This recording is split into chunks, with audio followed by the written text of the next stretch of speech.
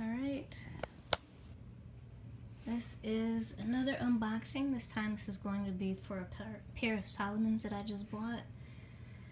My teammates are trying to convince me to sign up for the Spartan race. If I'm going to do the Spartan race, I want to make sure that I'm comfortable. I had one teammate a couple years ago run wearing the Salomon Speedcross 3s, but they were Gore-Tex.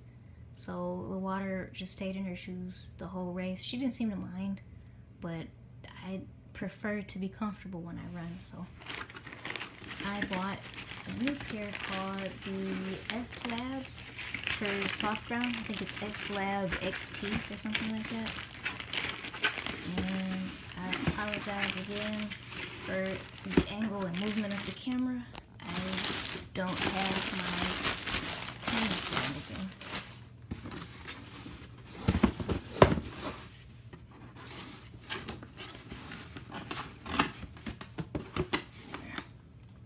S-Lab 5 Softground.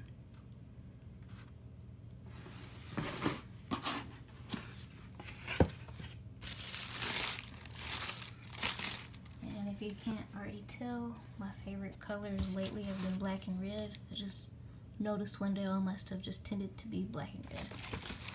So I said I might as well go along with it.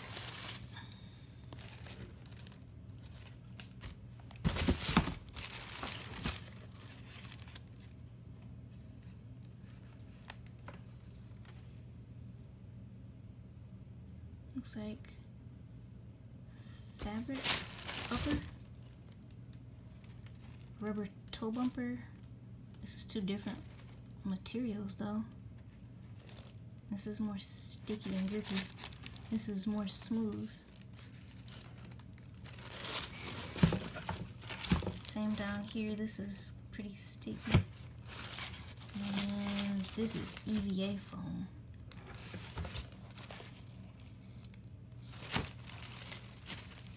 This looks like it's meant for if you're going downhill. This will probably give you good traction, and that's probably for a good toe off.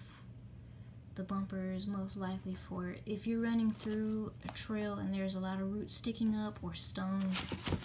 I've bumped my toe into a stone once and I thought I was going to break my toe off. Oh, it's got a quick lacing system.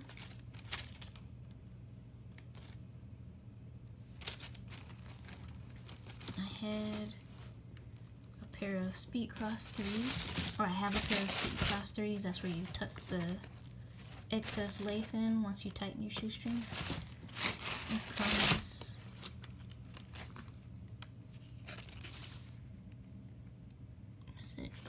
instructions on how to take care of it.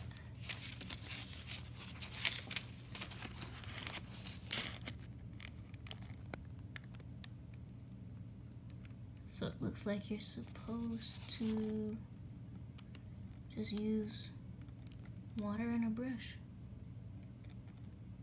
and not stick it in a washing machine.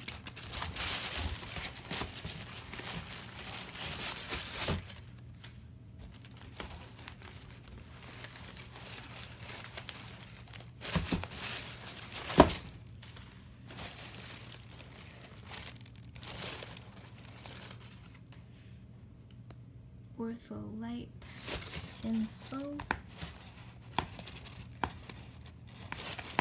It doesn't feel removable.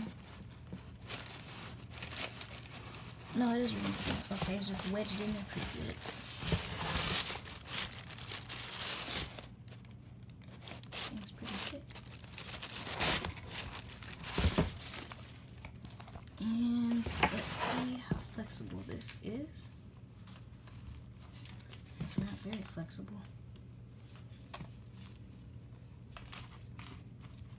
So apparently this shoe is supposed to be for when you're running on a trail that's just soft ground. The dirt hasn't been compacted and turned to dust.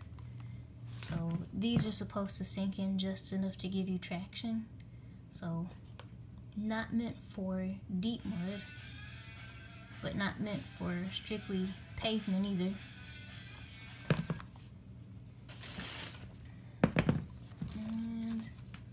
Again, I don't have a manicure or pedicure, so I apologize if this doesn't look very ladylike.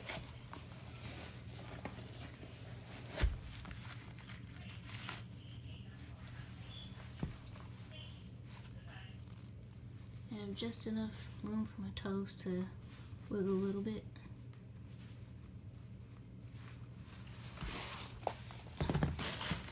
As I stated before, I usually wear a size 7 Speed Cross 3s. I had to buy 6.5 because it just seemed way too big. I tried my mom's one first, so I knew what to buy. Alright, so these are probably going to be what I wear on my next trail run. I believe this Sunday we might go out and hit a middle school football field. Either that or we're going to hit the hills again. So I'll let you know how it goes.